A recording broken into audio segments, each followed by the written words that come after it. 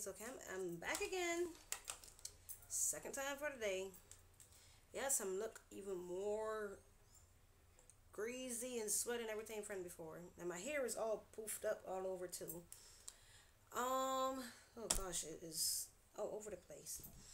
Okay, now, I'm not sure if I did a video about a wig that I made. Now, I really would love someone to make me a wig. I'm not quite sure if I want it like mid-length, like like I call this mid-length, okay? Or if I want it short. I do love short hair, but I'm kind of iffy. Anyways, I decided, why not try to make your own wig? So I bought some weave. I think the brand was Equal. I'm sorry. I don't think I have it. I had it off because I was trying to record it before and then I had to rush out. So now I'm back. So it's not um, on her head properly as it was before. Forgive me. But the brand weave hair that I bought was Equal. I think is Equal. And the name of the weave or the curl pattern was Jazz. Yeah, so this is Jazz Wave. I call it a weave, I'm not sure. Just had Jazz, but I really wanted Jerry Curl, but it didn't have Jerry Curl. And I also wanted 1B30 or I think 1B33, but 1B30 is more my preference. But I got this color, which is pretty close. So I don't mind. I'm not sure if I could put it on now since I have a puff. But what I did with this weave or wig, sorry, how I made it, I use a spandex cap rather than the regular socking caps. And there are a few reasons why I chose to use this type of cap. It's because number one, it is more durable and it wouldn't tear that easily. And also, my initial plan was to glue gun the weave onto the cap, and this is pretty resistant to heat. I shouldn't say resistant, but it wouldn't melt it or anything like the socking cap would. So I would have made this my option, my preference, sorry. And the thing about it that I like as well, there is a tag here, so that is how I would determine the front from the back. And how I made this, I didn't bother to glue it. I decided, just in case, I'll stitch it just in case I want to use the hair for something else. I'm not sure. Oh, the length was, it gave me three pieces, three bundles. It was a six, seven, and eight. And this is actually two packs of hair. Well, a little bit left over, but this is two packs of hair. And I started from the back and I stitched it. I used brown thread and I stitched it. This is what the inside looks like. Stitched it. And for the closure, I was always like fascinated about making a wig and stuff, but my challenge, or what I assume would have been my challenge, would have been the closure. Now, how I made the closure, I attempted to glue the middle, the closure, but I didn't have any of the weave glue or whatever glue you call it, the black glue. I didn't have any of that, so I tried using E6000. Okay, now that did not work. So what I did, it didn't work, and it leave like some white dried glue there. It's not that a big issue, so it don't really matter. But what I've done though, I twirl the closure as people usually do, and I tried really hard to keep it in place. Oh, actually, what I did when I twirled it, I actually stitched it, the closure itself. I stitched the weft, and then I stitched it onto the cap. So I stitched it first, and then I stitched it onto the cap. So I can definitely say everything here is 100% hand stitch, okay?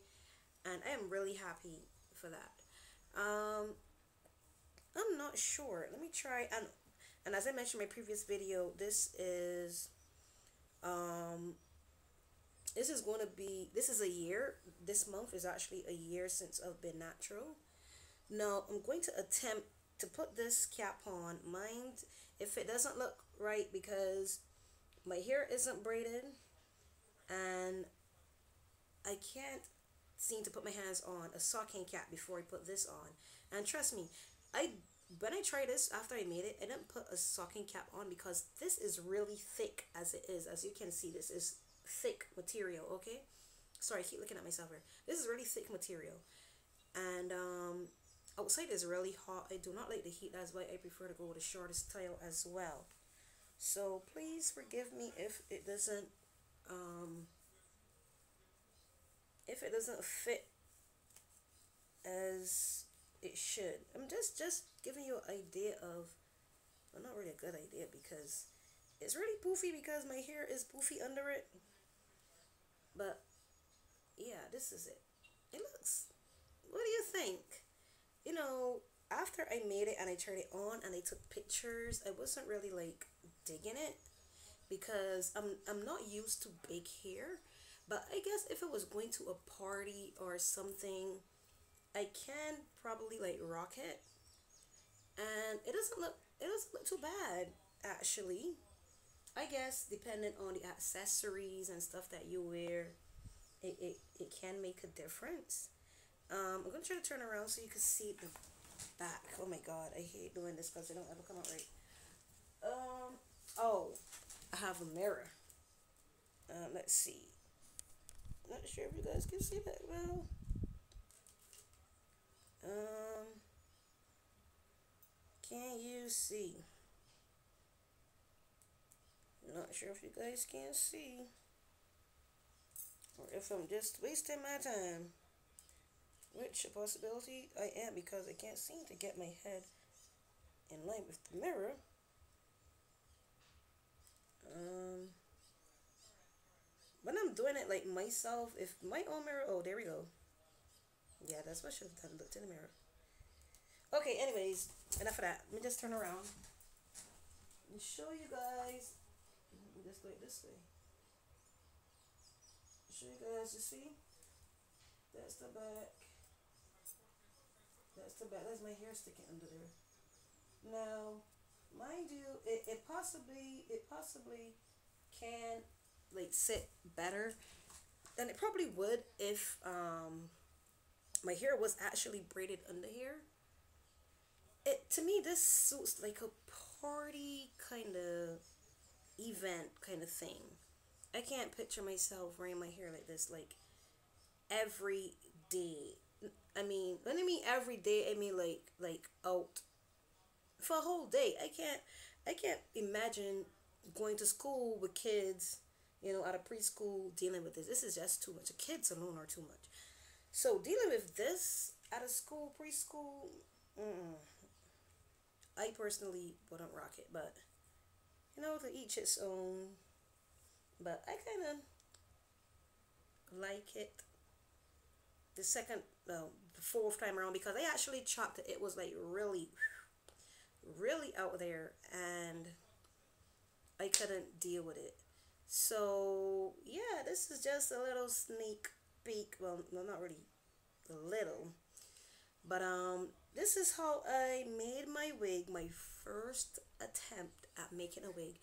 Now, what I would like to do is to attempt making another one. Either with, I saw some Spanish curl. I'm not sure. I think it's premium. Some brand. I'm not really familiar with the hair brands and stuff anymore like I used to be. But yeah, I would like to experiment with making a straight weave and another curly weave. One that actually has curls. Curls are more defined and not so much of a wave pattern.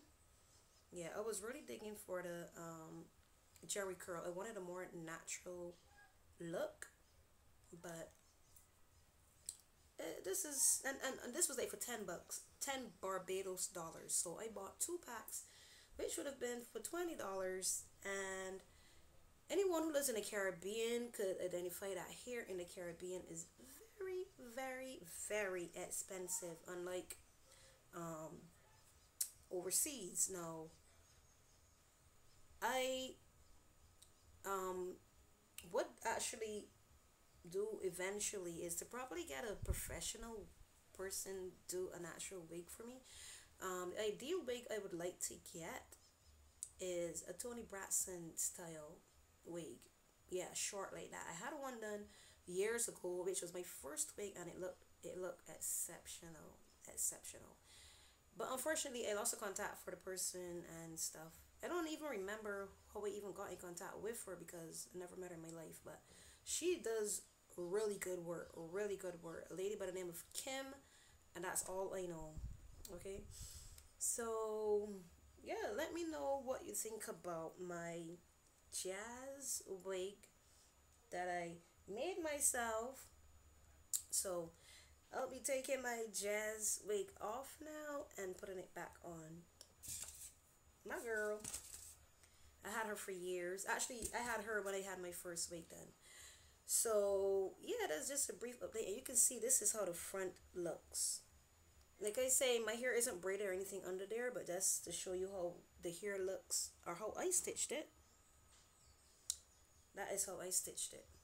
So if you don't want to do the sucking cap thing, you can use the spandex. And let me tell you, I really do love this. I love this material. And the other part about it that I like is the fact that I stitched it and I could unstitch it and use the hair in another style if I want or whatever. So that is my little hair update thingy. My handmade wig, stitched wig, all stitched using a foam head. I actually made it on this, and the measurement, my head is pretty small, so I didn't have any issues. But I saw a video of someone who have a bigger head, and they wanted to like have an idea of how to make wigs for bigger head people. And what they did was to wrap scotch tape, you know, the clear tape. They wrapped it around and around. What they did first was to measure their heads, measured her head, and then they just wrapped the tape around and around and around until they got the measurement that would correspond with their own heads, and then they made the wig onto that, which I thought was an ingenious idea. Right. So again, hope everyone have a tremendous weekend, and maybe I could just like sneak a little piece here at the side to do like a lens check. I don't usually do lens checks, but hey, what the heck. Okay, so my hair goes to right there. That's at the side. This is the other side. It is just like there. Let's see, the front goes there.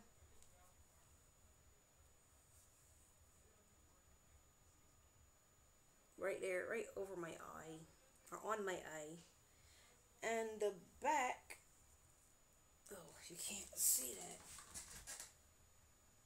The back goes, let me just mirror. Okay, the back goes right there. You see?